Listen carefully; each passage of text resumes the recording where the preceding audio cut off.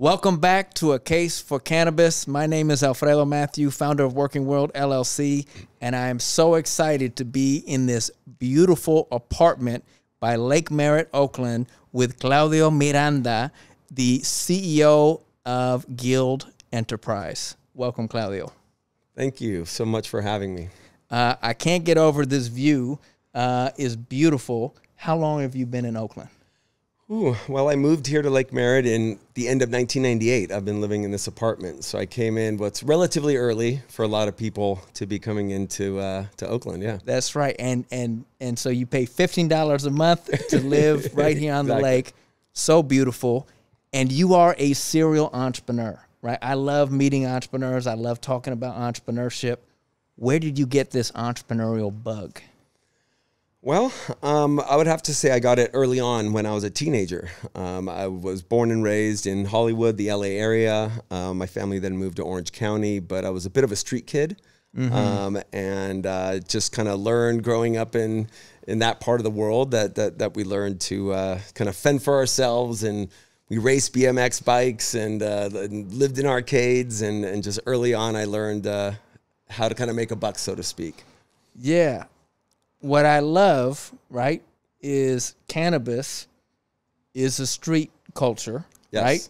It is very much informal economy for decades and decades, and it's part of the fabric of California. And so you got this bug for entrepreneurship, this bug for cannabis at an early age. Yep. But you've had a pretty expansive career, right? You came up to the Bay Area, go to UC Berkeley, and then you got involved and you created other companies and businesses. What did you kind of get your start? Yeah, well, just to kind of outline the years there. So when I first got into cannabis was in the mid-'80s, call it 1985, and was involved in various capacities with the cannabis industry at that time. I moved up to the Bay Area in 1994 to go to Berkeley. And I went to Berkeley just for a couple years, and I was cultivating while I was living in Berkeley. So that's when I kind of moved into that segment of my relationship with the plant, really learning how to hone in my cultivation skills. And I did that through that segment of going to school. By the time I graduated in 96, I had a brief stint in banking. And living here in the Bay Area, that was the birth of the internet, .com one. And so I saw a lot of my friends getting into the internet economy. And I felt like I was on the sidelines of that, just kind of watching my friends become millionaires on paper. Yeah. And so I decided, and then lose, and then lose. Yeah. And so I jumped into the .com one around the time I moved into this apartment, right at the end of 98, beginning of 99. Yeah. And I got into the interactive advertising side of it, and kind of learned the ropes of internet from the sales and marketing side. And then it wasn't until 2003 that I started my first internet company, which was an e-commerce company. And I was selling natural products, organic products via the web, direct to consumer. And that's what I'd been doing at the Interactive Ad Agency. I'd focused on e-commerce, helping large retailers, Fortune 1000 retailers, Petco, OfficeMax, et cetera, sell their product SKUs online. And so really learning the chops of e-commerce and how to hone that skill in interactive advertising, decided to start my own e-commerce business. And from 2003 to about 2009, did that with a business partner of mine, started a couple companies. And that was, I think, when I got into more formal lines of business, you know, versus some of the scrappier entrepreneurial stuff I did as a kid. Yet you came back and you said, I want to get back into the cannabis industry about 2014. That was before this whole, recreational cannabis, everything opened up. What made you make the transition back? Yeah, well, so again, being part of the cannabis culture early on since the 80s, I had a lot of friends that moved on to do cannabis as a career. A lot of those people ended up moving up to Humboldt and the Emerald Triangle, Mendocino, and become, large-scale growers. And so I've always been observing the cannabis industry throughout that period when I was not in the industry. And I always thought to myself, wow, what an incredible plant. I've always had a deep respect for it and have always longed to kind of go back in the industry, but thought I'm going to wait until it becomes more formalized, when it becomes more legal. And it was around 2013, 14 when I really started to feel comfortable enough to get back in the industry where I felt that I can do it at little to no risk. And that was during the days of Prop 215. If you're familiar with that kind of era of cannabis, and it had been well into Prop 215 at that time. It started a decade prior, but that's when at least I felt very comfortable with it. And I started consulting with some brands then, primarily on the retail side. And that was my re-entry point into cannabis. And again, for me, it was a matter of just feeling comfortable that, look, I felt like I didn't go to college and get into career and entrepreneurship and into tech just to get into an industry where I can find myself incarcerated, right? And take that risk. Yeah. And so when I felt that was de-risked enough is when I came back in. So we're going through a period, right, from the war on drugs to this kind of murky, ambiguous gray area where potentially in the next few years it's going to get federally legalized. And then it's like, man, this is like every other industry, and this is really growing. What have you learned as a business owner? And first tell me, like, what is Guild Enterprise? Because it's more than just one thing. What are your businesses about? Sure. Well, we started Guild Enterprises primarily. I mean, I'm a brand marketer by trade. I mentioned I started in kind of sales and marketing and interactive advertising. And I think over the course of my career leading up to my re-entry into cannabis, I was really focused on consumer branding, consumer retail. And so Guild was primarily developed as a brand management company. That we developed a family of brands under the Guild moniker. And so the Guild Extracts, Guild Cannabis, Guild Nursery, the Guild. And the idea is where we would build this brand family and then license the brand out to operators at each segment of the supply chain. So if you had a farm, we can license out the Guild Cannabis brand. So you could brand your flower under that brand. So that was part of the vision. That's not the whole vision, but that's what we started to do. And we started to early on figure out how to start trademarking. There's some obstacles there in trademarking on the federal level. Eventually, we were able to trademark on the state level. So we have Guild under its various kind of brand permutations that I mentioned. Under California state trademarks, and then federal ones under services and other goods like clothing. So anyway, we started as kind of an IP management and brand management company that then would start to incubate cannabis plant touching operating companies that then we would license the brand to. So there was a time in Guild history where we had numerous operating companies across the supply chain that we were licensing the brand to. But what we found a few years into that is that got very complicated because cannabis was already very complex at the time. Yeah. Just navigating all the regulatory changes. And there was a point in the development of the regulation where they started to look toward breaking apart vertical integration. And so we were advised by our lawyers to break apart the idea of a brand family like that would touch each segment of the value chain. So we decided to break that off and spin off those segments and just focus on some core competencies, which eventually led to just really a primary focus for Guild as Guild Extracts. Great. I love the importance of focusing on your core competency, right? Not being everything to everyone, and this idea that complexity is the enemy of execution. You can't do manufacturing. You can't do cultivation. I mean, right? Unless you're, who is that? John D. Rockefeller. That's right. That's right. Right. I mean, so you have a core competency, and what are extracts? Right. Like for the layman, for folks who don't understand, what is an extract? Yeah, so extracts, also known in the industry as concentrates. I mean, you're taking, with cannabis, as we know, we have the cannabis flower, and a lot of people then dry the flower and smoke it as flower. But what you can do is extract from the flower what's essentially the essential oil, using layman's terms, right? Just like you would extract from olives, you get olive oil, or from lavender, you get lavender oil, right? And so with cannabis extracts, you're essentially getting the essential oil of the cannabis flower. And really what is contained in that are all the cannabinoids, the terpenes, the flavonoids, or at least as many as you can extract that the plant affords you. And those compounds, what we call the compounds of interest, are the ones that ultimately the cannabis connoisseur or the cannabis user is most interested in, because it's within the cannabinoids and the terpenes and the flavonoids, where you get a lot of the medical and psychoactive benefits and effects that cannabis users seek. And the extraction process lets you get to that essential oil with those compounds much more efficiently than if you smoke the whole plant, which you're consuming things that don't contain things that are of interest necessarily. Yeah. So we were talking like this, the development of this industry and the development of this segment of the industry is going along with, you started with natural products and organic products. That's right. We have a whole better understanding of food and better understanding of what we're putting in our bodies. And so extracts allow us to really focus on specific outcomes that we want.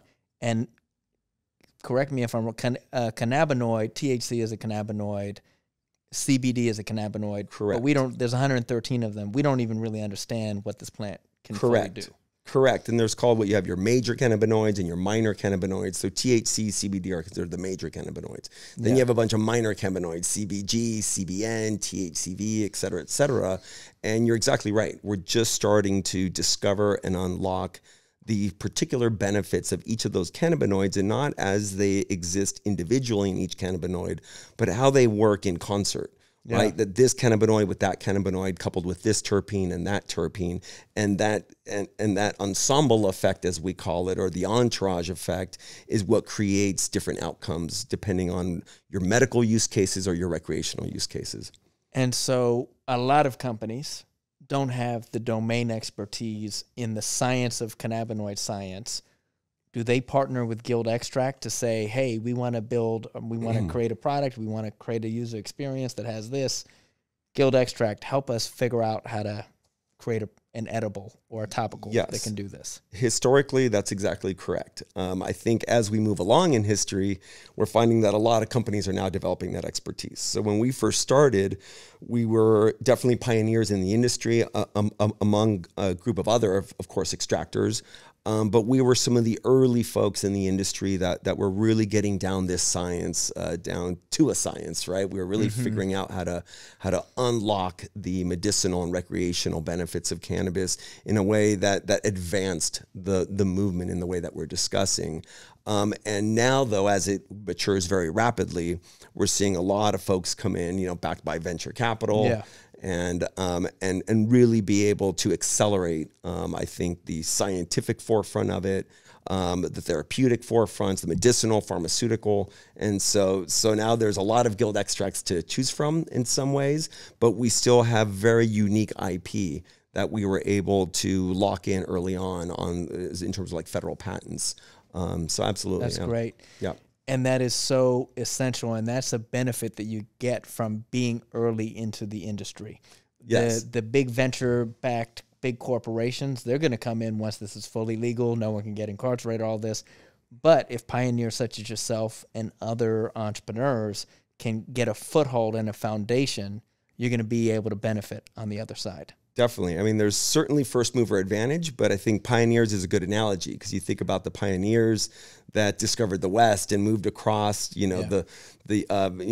across America. There was certainly a lot of challenges with that, and the pioneers, definitely took a lot of the hits and suffered a lot of the consequences of moving into uncharted territory, at least uncharted for the pioneers. They were moving into other people's lands, and that came with its own conflicts, but absolutely, some of the few pioneers that managed to survive and lay their claims and develop their castles with their moats, so to speak, were the ones that ended up being advantaged. Yeah, you see, we want shared benefit. We want the legacy folks who have been here, who are the true pioneers, to get some of the upside as this industry matures.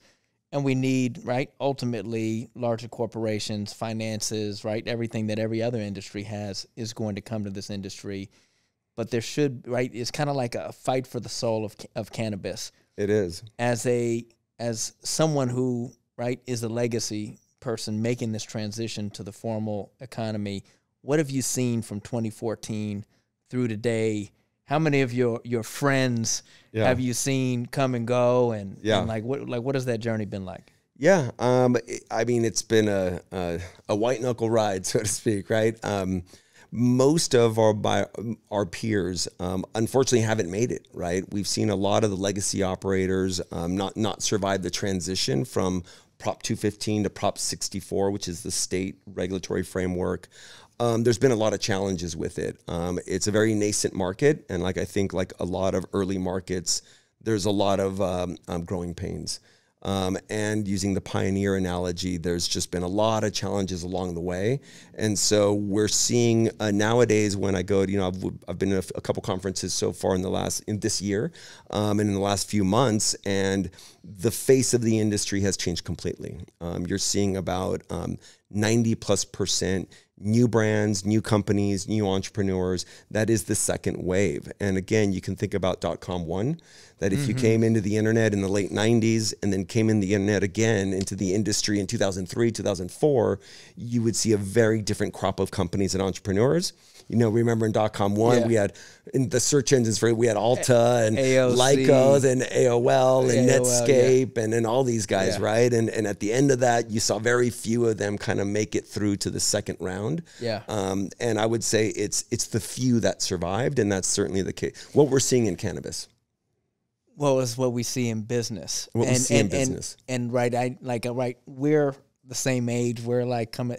I didn't realize how difficult it was to make it in business, and that the longevity of most companies, it's not long, right? Only 4% of entrepreneurs survive 10 years. That's correct. 4%. 96% don't make, right? 50% That's right. don't make it past 2 years. Yes. Right? So it's it's a very challenging thing, but there's an incredible upside. There's an incredible reward. And it's not just the financial side. What is it that keeps you going, that make right? Why do you love this? Why do you take on that white knuckle ride? Sure. Well, I mean, it's interesting because you say there's an incredible reward, but one would argue that, I would certainly agree with that the fruits of your labor, the kind of the end goal there, that if you have that exit, that coveted exit that everyone's striving for. But I'm a believer that, that every step along the way, the journey is probably the most important part of it. Because it's through the journey that you experience. It's through the ups and the downs and through the challenges. I mean, one can argue that that's where you develop character.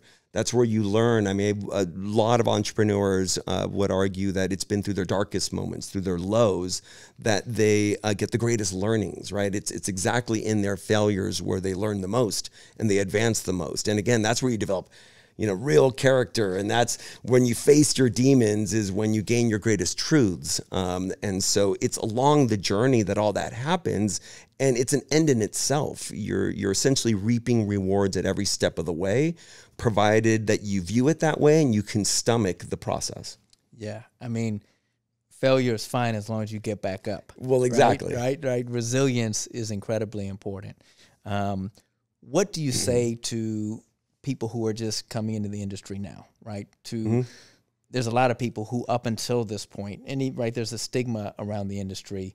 Many people didn't want to make the shift, right? I know entrepreneurs and folks they don't want to put it on their LinkedIn profile, right? Or I'm not in cannabis. I'm in entrepreneurship workforce. I created this podcast series with the community colleges. I'm pushing it out on LinkedIn. A lot of people will not like it, right? Because they don't want to be seen as this. What would you say to people who are still on the fence about the industry? Yeah, well, there's so many ways to answer that question. Well, first and foremost, understand this is a nascent industry. It's a nascent market, and all the challenges that we've been talking about come with it. And so with entrepreneurship, especially if it's an entrepreneur that's coming in, a lot of it's about timing. And I would argue that a lot of the entrepreneurs that have come in thus far have realized that they were busy working hard to pave the roads, right? That you were going against, just raw terrain. We're paving the roads, and now the people coming after us are able to drive right down those roads, right? So part of it is just really understanding the timing of where and when to enter the market. And it's very segment specific. With cannabis, there's all the plant touching side of it, which is, cultivators, extractors, retailers, distributors.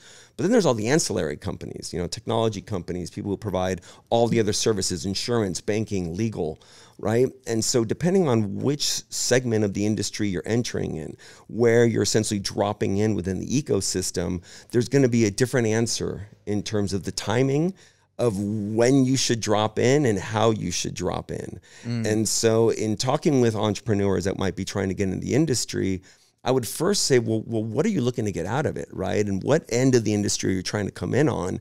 And depending on their answer, if they want to come in as a cultivator versus an insurance provider versus someone in banking or technology, there's going to be a different answer, because we've seen that some people within the ecosystem have benefited much more greatly based on their timing and how they navigate the maze versus others, if that makes sense. Yeah. I mean, I definitely see that. I'm not sure if everyone knows how to enter the industry. Yeah. I think, I'm from the outside. I'm like, oh, you have to grow cannabis in order to be in the industry, or, right, you have to touch the plant. But you're saying that there's so many, right? Everything, financial services, marketing, like you never even have to touch the plant, but you can still participate in this industry. Where do you think, and part of this is about higher education, right? Higher education starting to embrace this industry and develop career pathways.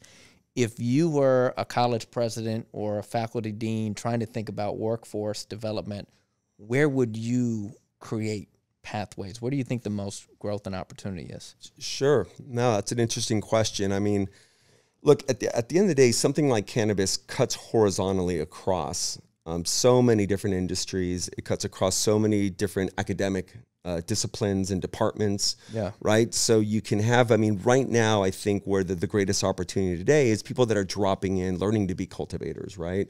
Where there's, I think, vocational opportunities that I want to be a grower. I want to be a trimmer. I want to be a bud tender working in retail. I want to be someone that's involved in transportation, right? There's a lot of functional areas where there's a lot of job opportunities right now. But I think as the industry evolves, as we've been talking about, and we start to hatch all these different segments. And just by way of example, today a lot of the products that you see in the market are the types of products you find in a convenience store or a supermarket, right? Things that are edibles, for example, beverages, consumables, things that you can smoke, right? But a whole kind of emerging area of the industry are in things like in building supplies, for example. And one other way of thinking about that is, in the cannabis plant, you have the flower and the leaves, and that's what's commonly being used to consume, to do extractions, to infuse into foods and topicals and whatnot. But what you also have is the stalk, and you have the seeds and the roots that you can now put into things like hemp milk or cooking oils. Or are you the person who told me about they're getting rid of vinyl records and building them out of hemp? I wasn't, but that's yet another example. Okay. And so what you don't see yet is, for example, the Home Depot of cannabis. And what people don't realize is you can make insulation material, you can make particle board, you can make bricks like what's called hempcrete. You can make a compost. You can literally go into a Home Depot of tomorrow and find products that were made with the stalk, the roots, and the seeds of cannabis that they exist today, but they're not as widely commercially available as they will be in a future that will be coming soon. I would be interested in seeing the Home Depot of cannabis. Yes. And like a whole product line based on that. I mean, I think someone needs to do that. Right. So coming back to the question, if I will, from an academic perspective, right? Today, would it make sense for someone, like you're saying, like the dean or president of a school to say, well, the architectural department should focus on building materials made out of cannabis? I mean, it would make sense from my perspective, but that's very early stage, right? Where maybe in other departments, like in agriculture, it makes a lot more sense because hemp and cannabis production is so, widely practiced currently.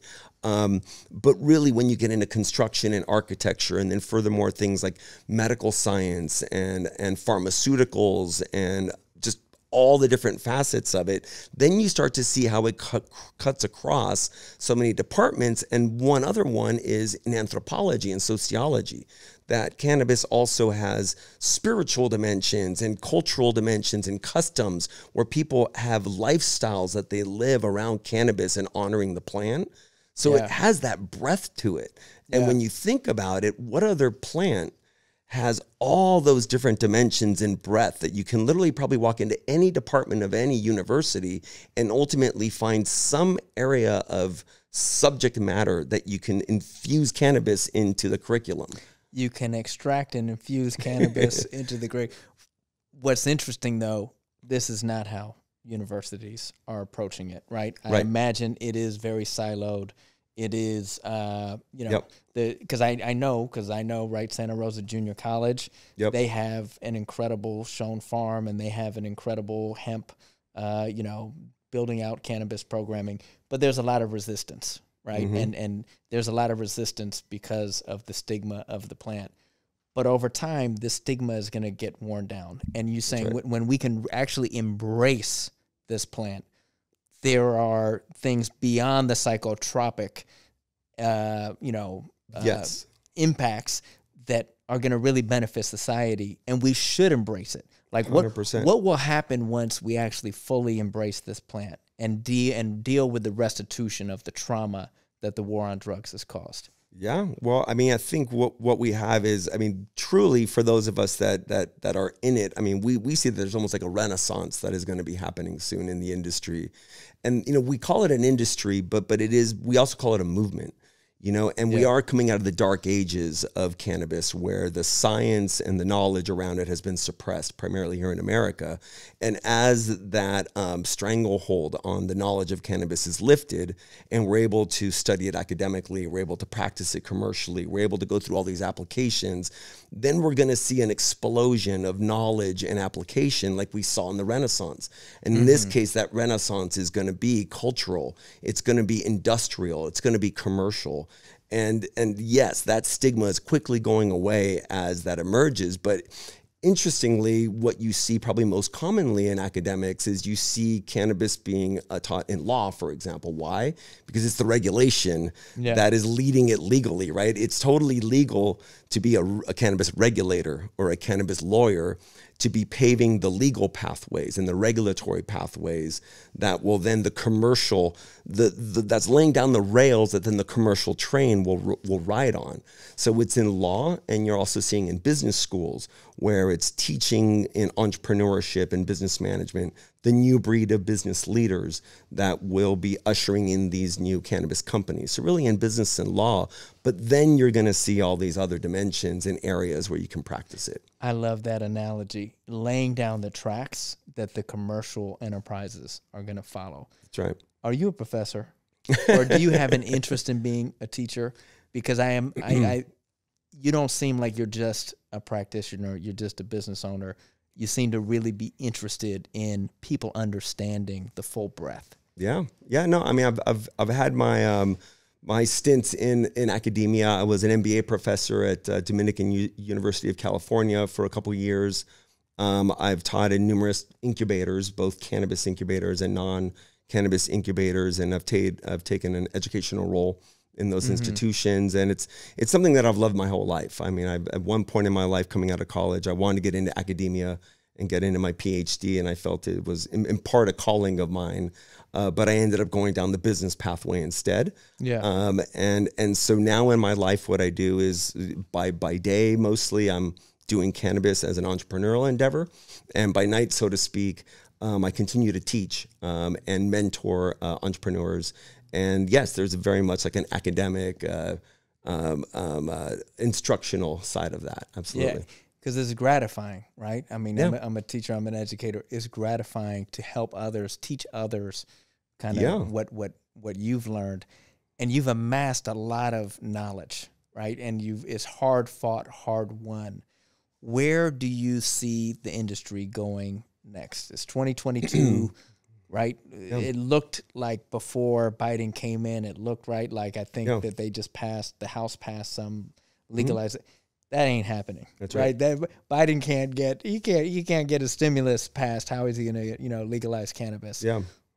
What is the future? Sure. Well, you can answer that by looking through through various lenses, right? One is regulatory, right? So we know that for certain, more states are going to come online, right? You're going to see illicit states go to medical. You're going to see medical states go to recreational. We're seeing that happening at an accelerated rate. I think for the next 3 to 5 years, that will happen. So states that today are illicit or are medical, you're going to see them soon become recreational, and that's happening in real time. There's going to then be that turning point where it becomes federally legal, and I think that's probably more in the 5-year or plus point in history. But then once it's federally legal, then there's additional layers to that, right? Then there's interstate commerce and how different states are going to be able to do import-export between the states. There's going to be states that are going to be allowed the sovereignty to say, I don't want cannabis. So just because something's federally legal doesn't mean that you can buy it in all corners of America. Just like in California, it's legal, but it's only being practiced commercially in 1/3 of the jurisdictions. Yeah. Wow. What a crazy patchwork this is going to be, where you have 1/3 of California, 1/3 of Washington State, 2/3 of New York. I mean, it's just going to be a crazy patchwork. Yeah. But it is going to mature. The industry is going to mature. More capital is going to flow in. More corporate businesses are going to flow in. And ultimately, with maturity, what are some of the things that, how are you and others who survive going to benefit from this maturity? Well, I mean, certainly for some of the early adopters or early innovators like myself, for those of us that can kind of stick it out, I think we're going to have that first mover advantage. And I think we're going to be the more elder statesmen at that point that bring a lot of that experience and that knowledge and that history with us. And that, like any industry, I think has a lot of value. But again, I mean, I think that the cannabis movement as a whole is going to be so far reaching that people like myself are just going to get, in some ways, lost in the movement, right? You mentioned earlier that, I started in the organic products industry. Yeah. And it was the same thing. When we were there, we were a very tight-knit community. It was a very niche, nascent industry. We all knew each other. And as organics became mainstream, well, number one, it moved away from foods and things we consume to then you can get an organic mattress or organic cat food and building materials and sustainability and architecture and LEED certified. And it entered into pharmaceuticals. And so now it has that pervasive effect that we're going to see in cannabis. And so a lot of the people that I was involved with the organic movement, 10, 15, 20 years ago, now we're just awash in what seems to be everyday life, right? You find organics, the sustainability movement, and that's everywhere. What you wanted. And that's what you wanted. You don't want it to stay niche. You don't want it to stay semi-legal. You want this to be pervasive. You want to be part of everyday life. And once it becomes part of the fabric of society, of everyday life, our rituals, our customs, every aspect that we've discussed, from construction and building to medicine to recreational use cases, then it's just part and parcel of our life. And where do I fit in? Well, I fit in where everybody else would fit it in life, right? I just play my role, right? And I don't have any special role because a lot of the uniqueness and the special standout roles come in a little bit more early stage than they do once they're just mainstream. I'm sure when that comes along, you're going to find the next thing that you want to do to be kind of entrepreneurial and ahead of the curve. Yeah. But that is really exciting, Claudio. It's been a pleasure talking with you. Very excited about Guild Enterprise, Guild Extracts, and thank you for just sharing all of your wisdom with us today. Well, thank you so much for having me.